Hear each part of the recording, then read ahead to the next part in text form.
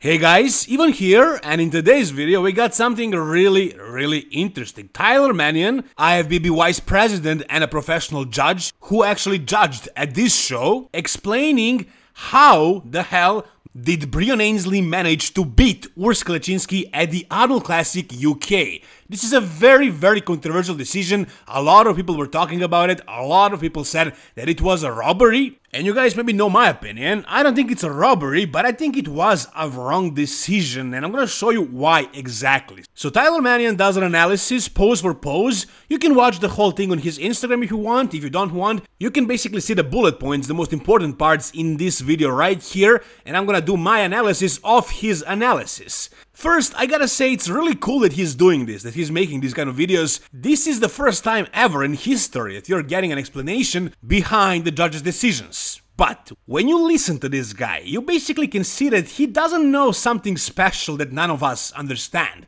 You know, you can see that bodybuilding is very subjective. It's the way he feels, what he thinks, what he sees, and therefore he leaves this very much open for criticism, which is exactly what I'm gonna do in this video, because I don't agree with certain things he said, and I'm sure many of you guys won't either. So let me show you what Tyler Manion has to say. Front double bicep. I think Breon still took the front double bicep here. Ur's arm size sticks out more than Breon's leg size. It sticks out a little bit more as needing to improve. Whoa. Hold on. This is the first thing I completely disagree with.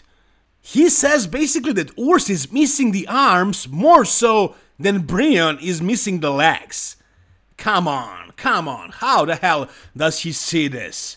In this video, he actually goes pose for pose, and out of 5 poses, he gave 3 to Breon, and this is one of them, and that I could see. I would not have too big of an issue with accepting that Breon's front double bicep is better than Urs's. Yeah, okay, let's say that. Because he has better biceps, and his upper body looks just better, like maybe more detailed, harder, fuller.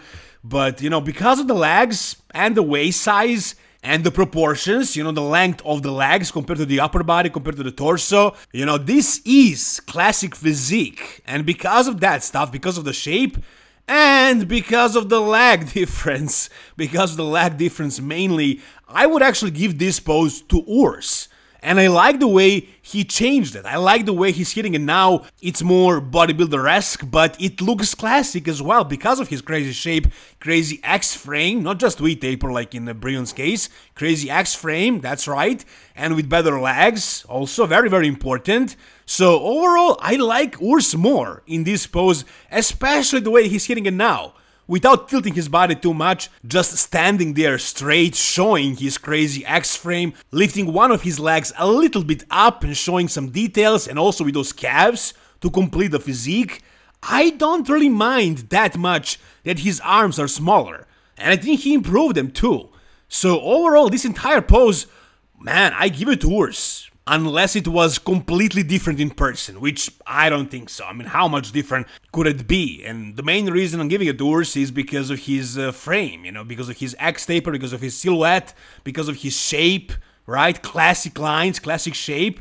And that's something you can see on the photos as well. Maybe you can't really see the conditioning difference, and if Breon won because of that, then okay. But is that so important in classic? I mean, Breon might be a better 212 bodybuilder, but a classic physique? No, I don't think so. And again, what Tyler said about the legs and arms, I mean, come on, I completely disagree with that.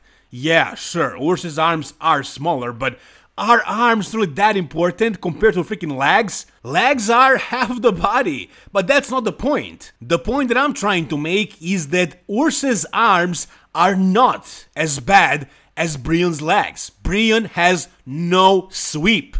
Literally, no sweep. Look at this, man. It basically has no curve. Almost zero curve. It looks like flat, completely flat. Urs's arms are not that bad. They are not that flat. They are not that small. What he said right there, Tyler Manion, even though he's a professional judge, even though he's G. Manion's son or vice president or whatever, I completely disagree with him. I know how important, how valuable it is that he's posting this kind of stuff online, and maybe I shouldn't criticize him as harshly, but I have to be honest, I have to say what I think, and I completely disagree with a lot of that he said in this video. So you guys can tell me down below in the comment section, what do you think? Now let's proceed, let's hear his reasoning for the rest of the poses. I agreed with most of them, with 3 out of 5. But the next one you're gonna hear, I again completely disagree with. It's the side chest pose. Take a listen. The side chest pose, Breon poses, a little bit small. He doesn't have that fullness to his chest. He just has like good detail. His side leg is very good. His side leg is very good as well. He has more fullness to his chest than Breon, but the arms and the shoulders tend to favor Breon. I would lean towards Breon. Well, I most certainly would not lean towards Breon. This one is a lot closer for me, because yeah, I can see that Breon has a lot more details in the legs. This was not Urs's best conditioning. I know his legs are bigger, by far, but it doesn't really look like that from the side, because Breon doesn't have a good sweep, but he has a lot of leg thickness and apparently detail. So sure, I'll give him that. It's very, very close, but I'll give him that. But as far as upper body, yeah, sure, Breon has bigger arms and shoulders, but look at their chest, man. And it's a side chest pose. And this is classic physique. The way Urs's body flows in this pose is just more aesthetic, it's more classic, in my opinion at least. So I would give this pose to Urs for sure as well. Because again, let's say legs is a tie. Yeah, we all know that Urs has bigger legs, much bigger legs, but in the side poses Breon has more details. But as far as the upper body, and personally in classic physique, I pay more attention to the upper body in the side poses than in the lower body. In bodybuilding, I think it matters more whether you have a hanging hamstring or details in the glutes and stuff like that. But like in classic physique, in the side chest, I kind of pay more attention to the upper body and what's happening over there. And again, it's a side chest pose. Urs's chest looks better. I think he's showing better V-taper. Even though his shoulders are smaller, the way he's hitting this pose, the way he's tilting his body, I think it's just way more classic and just looks better to me. So I give this pose to Urs as well. This one is close, but I don't agree with Tyler again. Now let me show you the other 3 poses and what he said about them. Then next up is the back double bicep. That makes it 3-0 for Breon. The ab and thigh, for me, he takes this pose over Breon. That would make it 3-1. And then favorite classic pose, I would lean towards Urs in this pose over Breon. Breon, his taper is not as good as Urs. Alright, we agree on these 3 poses. Of course, abs and thighs, that's Urs all day long because of the thighs and the abs as well. Then back double bicep, that's Breon, I give him that because his back is just insane. It's crazy, actually, and he's really conditioned from behind. And as far as favorite classic pose, we agree on this one as well. And Tyler finally noticed that Urs does have a better X-frame, better overall structure, classic physique lines. So he gave this one to Urs, but again, I would give Urs the side chest and the front double bicep as well, because overall, I do believe Urs should have won this show. It's not Tyler Manion who decides this, he's one of the judges. Actually, at the Arnold Classic Ohio, he also had Breon winning instead of Urs, but apparently he was wrong with that decision. At least that was his opinion, and majority of the judges did not see it that way, and I would be one of them as well. I did not see it that way. This is classic physique. Urs is a better classic physique bodybuilder. Even though he was not at his best here, I still think he did enough. Because again, this is not 212 bodybuilding. This is classic physique, and it should be judged as such.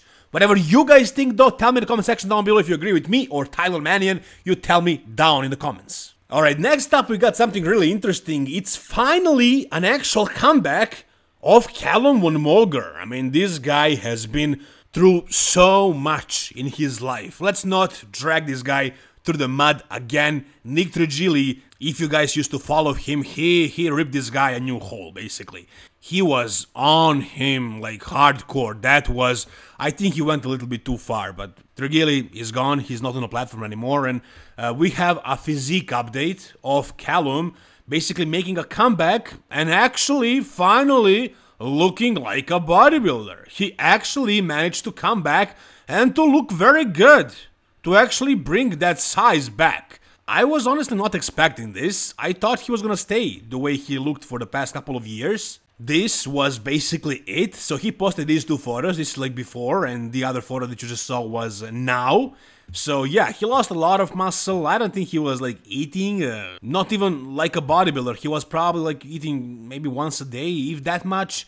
And he of course didn't train or use supplements, you know what I mean? And he actually looked probably better than most gym goers, still, because he has godlike genetics. And now that he finally got back to the gym, he basically has his old size back. I mean, it's crazy. His muscle memory is just insane. And it's not an old photo. You can see it in his face that he's older now. I believe the last time he looked this big was like 5 years ago. So, I mean, I don't know how much it took for him. How long did he train and like eat or whatever he did. But I'm pretty sure it did not take him too long. I'm pretty sure he got all this muscle back relatively quickly. I honestly hope he's going to stay on track. I think Calum Moger is a great guy, and I'm really happy to see him back, looking like this, and of course, being in routine, training, and doing all this positive stuff in his life. I'm sure soon enough he's gonna be back on his YouTube channel. But anyways, physique-wise, he is most certainly back. Alright, next up, we got a physique update of Nick Walker, prepping for New York Pro. And his conditioning is apparently coming along. He's starting to look leaner and harder and therefore even more round and full. He looks nuts, man. And you probably noticed that yellow coloring on his pec. And you guys probably saw it in his previous physique update as well. Basically, it's not a pec tear. It's not an injury. He didn't pull a pec or anything like that. What is it from? It's from cupping, which is something he does for recovery. Now, what I'm wondering is, why is that only on his upper pec? Actually, at the insertion point, which is where pec tears happen. Was this actually a pec injury and he's hiding it? He doesn't want to tell us about it? I don't know, but it is suspicious. Something must have happened in that pec. Something was probably off, and that's why he went and did this treatment, to prevent an actual serious injury from happening. You guys know what happened to him last time he was prepping. 2 weeks out of Mr. Olympia, he tore a hamstring by doing something that wasn't truly challenging and difficult and risky. It just happened. Which is something that starts to happen to bodybuilders at a certain age. You know, he lifted heavy his entire career. Now he's kind of, slowing down. He's doing like more controlled stuff, with like super slow, eccentric, and I would say concentric as well. Like he's very, very controlled in his execution. But, this guy is extremely strong. So for him to truly activate the muscle, he can't really go that light. He still needs to go relatively heavy. And you know how it is, like with years of lifting, with a little bit of wear and tear here and there, simply over time, especially if you lifted heavy when you were younger. And Nick did. Nick did used to go crazy with weights. If you were that guy, at some point in your career, injuries will start happening. And maybe right now is that time for Nick Walker. I would hate that to be the case, but it is a possibility. You guys saw it happen to Chris Bumstead lately. He had so many injuries. I listened to Fuad Abiad, for example. He's the guy that is basically known for injuries. He had all of his injuries happen after he was like 30-something, I think. And Nick is not that old. He's like 20. He's turning 30 this year. But I think he has been doing bodybuilding for a very, very long time. He started like very young. And he has been in the top at a highest level for a while now. And he's been strong, really strong for a long time as well. And I also believe it's largely genetic. Some guys are prone to injuries, some other aren't. Again, it depends a lot on your training style. For example, Phil Heath always did like machines, Dexter Jackson as well. These guys managed to prevent their injuries from happening, but I don't think they lifted too heavy and too crazy when they were younger either. And Nick did. And whatever it is, right now could be the time when his physique starts, his body starts to break down. It's just a thought. Maybe that's what's happening to his chest and that's why he had to do this little treatment. I hope that's not the case. You guys know I'm a biggest fan of Nick Walker. I hope it's not the case, but it could be. It could be. But hey, let's hope I'm wrong. Whatever you guys think, make sure to let me know down below in the comment section. If you guys enjoyed this video, give it a thumbs up, and for more videos like this, guys, please subscribe to this channel. Thank you so much for watching. See you soon, guys. All the best, and bye-bye.